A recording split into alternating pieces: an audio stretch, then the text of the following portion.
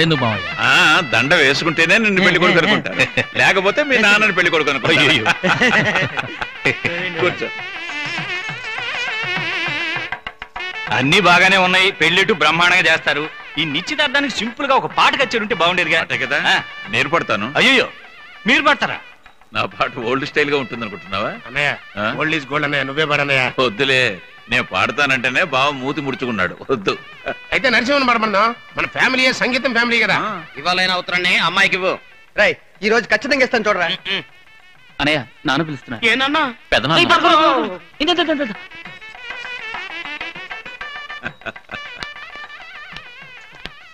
ఏంట్రా, ఏంటంటే తగిలించుకోవచ్చు? Style style.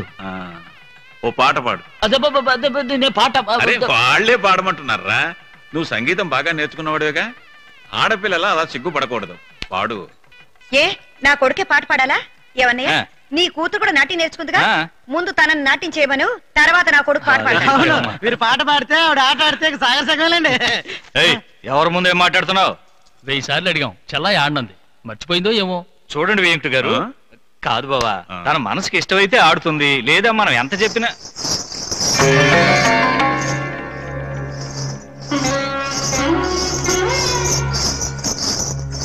ఏంటి బావ ఇది? తన మనసుకి ఇష్టమైతేనే ఆడుతుందన్నా, ఇప్పుడు ఎవరిని ఆడించడానికి వస్తుంది? మిస్టర్ నరసింహ్, ఇంతమంది వచ్చారే, నువ్వు ఒక్కడివే ఎలా సమర్థిస్తావు? Any help? ఎందుకంటే మేము కూడా నీతో సంగీతం నేర్చుకున్నాగా. ఏమిట్రా, వీళ్ళు నా కొడుకు కాలి గోటికి సరిపోరు. ఇంకో 1000 మంది వచ్చినా వాళ్ళందరినీ వీడొక్కడే సమర్థించుకుంటాడు. పోండి రానికి. ఏ నరసింహ, నువ్వు చెప్తే సరేనా?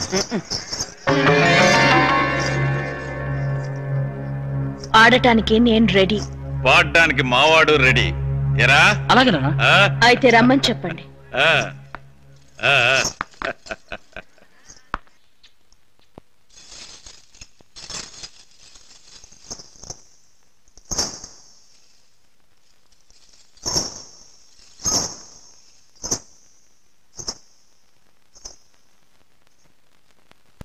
అది అమెరికాలో చదువుకున్న అమ్మాయి అండి. మంచిదో చెడేదో సరిగ్గా తెలియదు. అది కాకుండా అత్త కొడుకే కదని ఏదో చదువుతూ అలా చేసి ఉంటుంది. దానికి మన పిల్లని తిడుతున్నారు ఎందుకండి? ఓహో, నీ కొడుకు ఏమీ తెలియదు, పాపాయ్. అందరి ముందు పట్టుకుని అమ్మాయి వీడికి ముద్దిచ్చిందంటే ఈయన గారు ఆ అమ్మాయికి ఎన్ని లీలలు చూపించాడో. మన వాడికి అలాంటి లీలలేం తెలియవండి.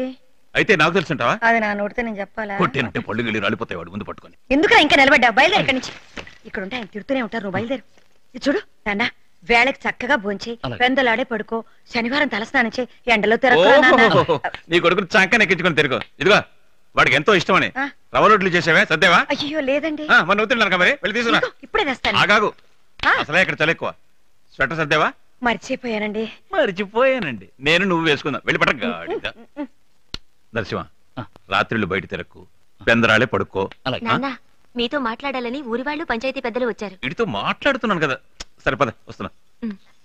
ఒరే నరసింహ, నువ్వు చెల్లాయి పెళ్లికి 1 వారం ముందుగా వస్తే చాలు. పెళ్లి పనులు చేయలేదని దిగులు పడకు, అన్ని నేను చూసుకుంటాను. ఏమిట్రా అలాగే తలాడిస్తావు? ట్రైన్ టైం అవుతుంది, బయలుదేరు. నమస్కారం. నమస్కారం. ఏమిటి విశేషం? ఊరి పెద్దలంతా కలిసికట్టుగా వచ్చారు. మీరు కబురు చేస్తుంటే నేనే పంచాయతీకి వచ్చేవాడినిగా. ఊరి విషయం అయితే పంచాయతీలో పెట్టి మాట్లాడుకోవచ్చునండి. మీరే ఊరికే పెద్ద మనుషులు, ఊరి కోసం మంచి పనులు ఎన్నో చేసినవారు. మీ కుటుంబ విషయం ఎందుకు పంచాయతీలో పెట్టి మాట్లాడుకోవటమా అని మేమందరం కలిసి మిమ్మల్ని చూడటానికి వచ్చాం. నా కుటుంబ విషయం గురించి మీరు మాట్లాడడానికి వచ్చారా? ఎరా, మళ్ళీ ఏదైనా తప్పు చేశావా? అయ్యో, నేనే తప్పు చేయలేదు. ఇది వారి విషయం కాదండి, మీ మీదే ఫిర్యాదు ఇచ్చారు. నా మీద ఫిర్యాదా? ఎవరిచ్చారు? అది మీ తమ్ముడే ఇచ్చారు.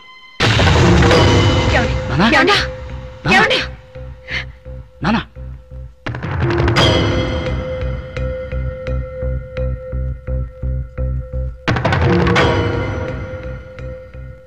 ఏమని ఫిర్యాదు చేశాడు?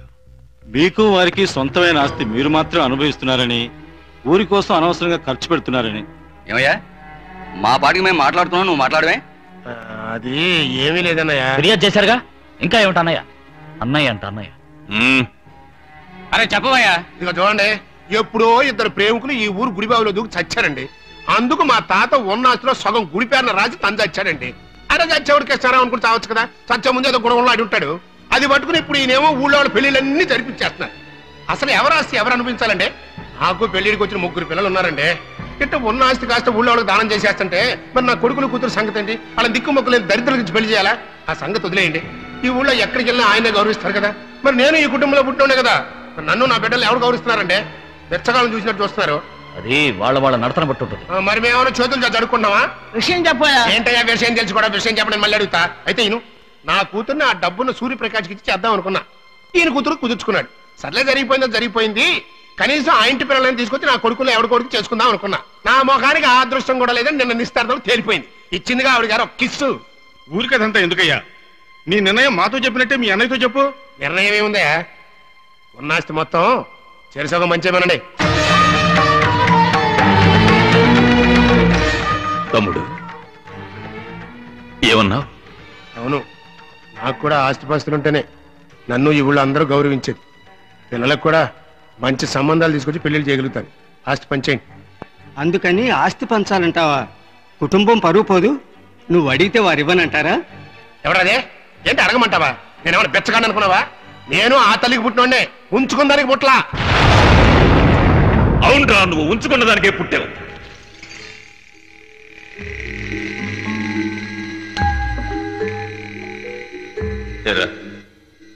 నాతో చెప్పిస్తావా? అరే, నా తండ్రితో సంసారం చేసి నిన్ను కని రోడ్డు మీద పడేసి మీ అమ్మ చచ్చిపోయిందిరా. మన కుటుంబం పరువు పోకూడదనే ఉద్దేశంతో నేనే నిన్ను తీసుకొచ్చి మా అమ్మ చేతికిచ్చి నాలాగే నిన్ను పెంచమని చెప్పి ఒట్టేయించుకున్నాను. నాకంటే ఎక్కువ ప్రేమగా నిన్నే పెంచింది. ఆ పుణ్యవతి చనిపోయేదాకా ఈ రహస్యం ఎవరితోనూ చెప్పలేదు.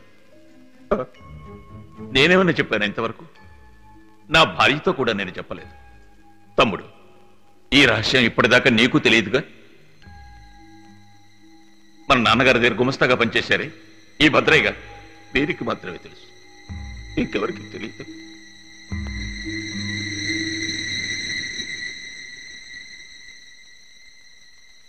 తమ్ముడు, నువ్వే చెప్పు, నిన్నెంతవరకు, నిన్నెప్పుడైనా ఒరేని పిలిచానా? లేదు. తమ్ముడు తమ్ముడు అని నెత్తి మీదకి ఎక్కించుకుని తిరిగాను. ఎందుకని? నువ్వంటే నాకంత ప్రేమ. కానీ నువ్వు కేవలం ఈ డబ్బు మీద, ఆస్తి మీద ఎంత ప్రేమ పెంచుకున్నావు. ఇదిగో అందరికీ చెప్తున్నాను, నేను బతికున్నంత వరకు ఈ ఆస్తిని అమ్మటానికి కానీ పంచడానికి కానీ నేను ఒప్పుకోను. ఎందుకు ఒప్పుకోవాలి? అసలు ఎందుకు ఒప్పుకోవాలి అంట? ఆస్తి అంతా మా తమ్ముడిని తీసుకుని అనుభవించని. ఏమవుతుంది? ఆస్తి అంతా నువ్వే తీసుకో, నాకు చెల్లిగవ కూడా అక్కర్లేదు. దస్తావేజులు రాయించు, సంతకం ఎక్కడ పెట్టమంటే అక్కడ పెడతాను, తీసుకో. మరి మీకంటూ ఆస్తి లేకపోతే ఎలా చెప్పండి?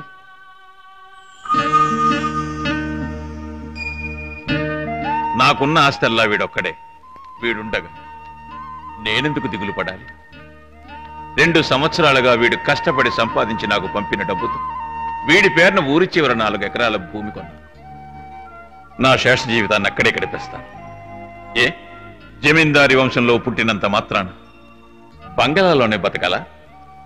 గుడిసెలో కూడా బతకగలను. చూపిస్తాను.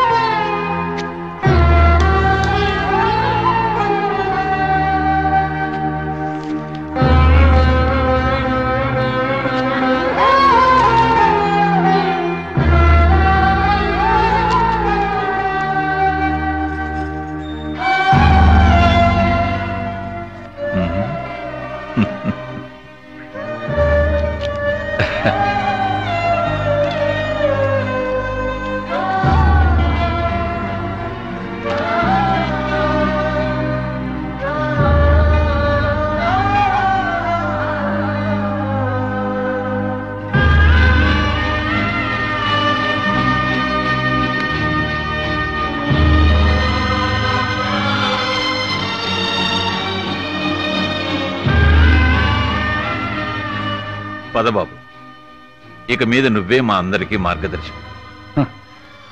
ఎప్పటికీ మా అందరికీ మీరే మార్గదర్శకులు.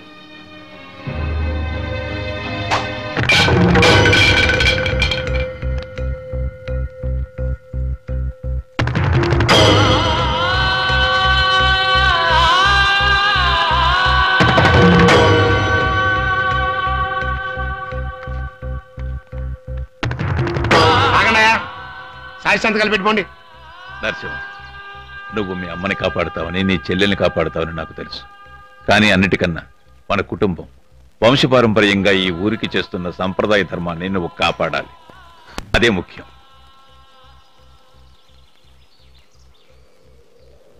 నరసింహ, కాస్త ఆగు.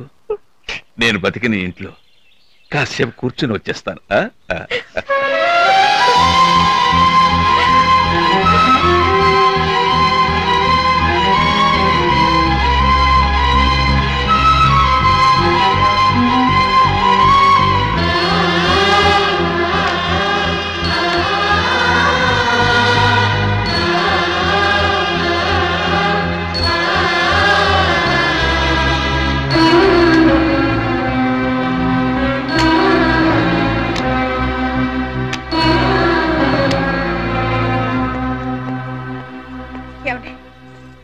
ఏమండి, ఏమిటిది చిన్నపిల్లల్ని ఇక్కడ కూర్చుని?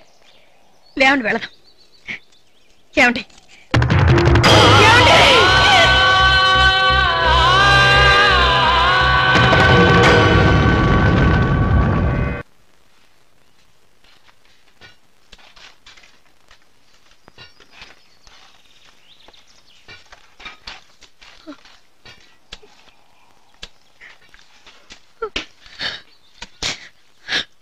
వెళ్ళి అమ్మను కాస్త వదచ్చు. వెళ్ళి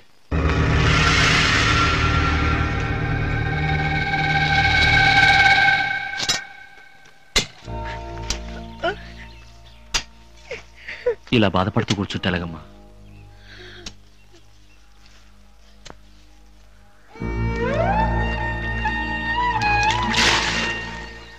చెల్లి పెళ్లి గురించి కానీ ఆలోచన, దిగులు పడకు, నేనున్నాను. నరసింహ, ఎవరికి తెలియకుండా మీ మావయ్య కొడుక్కి హడావుడిగా పెళ్లి చేస్తున్నారు. వీడని ఎవరైనా లోపల రానిచ్చింది? ఊళ్ళో పెళ్లి కుక్కలాడవిడేనట్టు ఊరంతా వచ్చి అక్షంతలు వేయడానికి ఇక్కడ చోట్లేదు. అందరిని బయటికి వెళ్ళవను.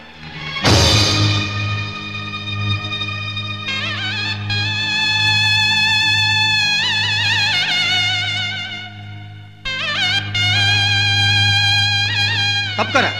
ఏమయ్యా, ఈ ఇంట్లో మీ అన్నయ్య గారి కర్మ జరిగి వారం కూడా కాలేదు, ఇంతలోనే ఆయన ఇంట్లోనే మీరు పెళ్లి జరిపిస్తున్నారే, ఇదేం న్యాయం అయ్యా? అంటే ఆయన ఇల్లా? పిచ్చి పిచ్చిగా మాట్లాడకు. ఇది నా ఇల్లయ్యా. అయినా సంవత్సరం కింద దాకా ఆగడానికి నేను ఏమన్నా తోడపుట్టిన తమ్ముడినా? వెళ్ళి పని చూసుకున్నా బేడా. ఈ కొడుక్కి అమ్మాయితో నిశ్చితార్థం చేసుకుని వేరే అమ్మాయిని కట్టబెట్టావే, ఈ ఊళ్ళో ఇంకెవరు నిన్ను అడిగేవాళ్లే లేరనుకుంటున్నావా? నిజమేనయ్యా, నిజమే. నా చెల్లెలు కూతుర్నే నా కొడుకు నిశ్చయం చేసుకున్నాం. ఎప్పుడు? వాళ్ళకి ఆస్తి ఉన్నప్పుడు. ఇప్పుడే ఉందయ్యా. ఇవాళ నేను పేదింటి నుంచి పిల్లని తెచ్చుకుంటే రేపు నా పిల్లని ఎవడు అడుగుతాడు? ఇంకో పేదోడు వచ్చి అడుగుతాడు. ఆస్తి లేని చోట వెయ్యమనడానికి నేనేం వెరీ వేదవని కాదు. నీకెంత ఆస్తున్నా చివరి దాకా రక్త సంబంధమైన తోడుండేది. నీ తోడబుట్టిన చెల్లెలు పైగా భర్తను పోగొట్టుకుని ఈ స్థితిలో ఉంది. నీకు కాస్త ఆస్తి వచ్చేసరికి అది కూడా తెలియకుండా పోయిందా? అనవసరంగా మాట్లాడద్దు. తాళి కట్టిన వాడిని నేను, నా ఇష్టం. ఆ రోజు అమ్మాయితో నిశ్చితార్థానికి ఒప్పుకుంది ఊరికే కాదు. ఆ పెద్ద మనిషికి ఊళ్ళో పలుకుబడి ఎక్కువ. నేను రాజకీయాల్లో పెరగాలంటే నాకు పలుకుబడి అంటా కావాలి. అందుకే ఒప్పుకున్నాను. ఆ పెద్ద మనిషి చచ్చిపోయాక ఆ పలుకుబడి ఎన్నాళ్ళు చెల్లిబడి అవుతుందయ్యా? డబ్బుంటే పలుకుబడి అదే వస్తుంది. అందుకే సంబంధం మార్చుకున్నాను. నేనేం అమ్మాయి మీద మోతుబడి నిశ్చితార్థానికి ఒప్పుకోలేదు. వెయ్యి ఉండొచ్చయ్యా. ఈ ఊళ్ళో పెళ్ళంటూ జరిగితే మన ఊరి సంప్రదాయ ప్రకారం ఆ భగవంతుడి సన్నిధానంలో పిల్లని పిల్లవాడిని ఇష్టమేనని అడిగి ఆ తర్వాత కదా పెళ్లి చేయాల్సింది. మీ ఇష్టానికి మీ ఇంట్లో చేసుకుంటే ఎట్లా? ఇంకెన్నాళ్ళయ్యా? ఇంకెన్నాళ్ళని? నువ్వు ఊరుగా బావా, వేళతో ఏంటి అనవసరంగా మాటలు. ఇదిగో చూడండి, ఈ ఊరికి పెద్ద మనుషులు మేము చెప్పిందే చట్టం. మీ కట్టుబాటు మమ్మల్ని ఏం చేయలేవు. తోడబుట్టిన చెల్లెలే నోరు మూసుకుంది.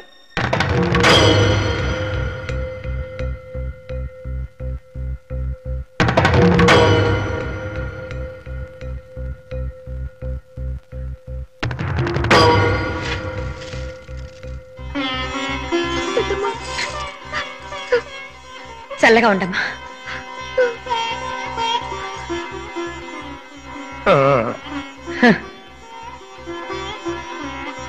ఇంకేముందా వదిన ఆశీర్వదిస్తే అందరూ కలిసి భోజనం చేసేయాలండి. రేయ్ నోరార మాట్లాడినోడికి కడుపార భోజనం పెట్టి పంపించు. నీ తిండి తినడానికి మేమేమంతా దిగజారిపోలేదు. రండి ఎవరిదాం రా నరసింహ. పండి తినకపోతే పండి, మీరు తినకపోతే ఇంకెవరు తింటాం లేరా? రామా ఏంటి ఎంత లేటుగా వచ్చా? ఇది అర్జెంట్ పెళ్లి కదా, ముహూర్తం టైం దాటిపోతుందని అందరూ అంటేను నువ్వు వచ్చే ముందే తాళి కట్టాడు. నీకిష్టం లేకపోయినా కూడా పెద్దవాళ్ళు చెప్పారు కదా నీ పెళ్లి ఒప్పుకున్నావు కదా. నీలాంటి ఆడవాళ్ళు ఇంకా ఉన్నారు కనుకనే ఈ మగాళ్ళు మనల్ని బెదిరిస్తున్నారు. నువ్వు ఒక మగాడివి. Shame on you. ఇంత అత్యవసరంగా నీ జీవితం గురించి ఆలోచించుకున్నావే, నా గురించి ఆలోచించావా? పిచ్చిదానా ఇంకా నరసింహాన్నే తలుచుకుంటా. నువ్వు విదేశాల నుంచి పెళ్లి కొడుకుని తీస్తాను. ఎందుకంటే నేను దూరం వెళ్తాను. ఫారినర్స్ దగ్గర కొడుకులు ఎట్టున్నారు చూడండి, ఆ కలర్ చూడండి. నువ్వు అనమ్మా 1000 మంది నీ ముందు ఉంచుతాను. 6000 మందినైనా తేవచ్చు, కానీ నరసింహం లాంటి ఒక మగవాడిని తీసుకురాగలరా మీరు? నేను జీవిస్తే అది నరసింహంతోనే. నన్ను మార్చడం ఎవరి వల్ల కాదు. Anyway as a brother, congrats.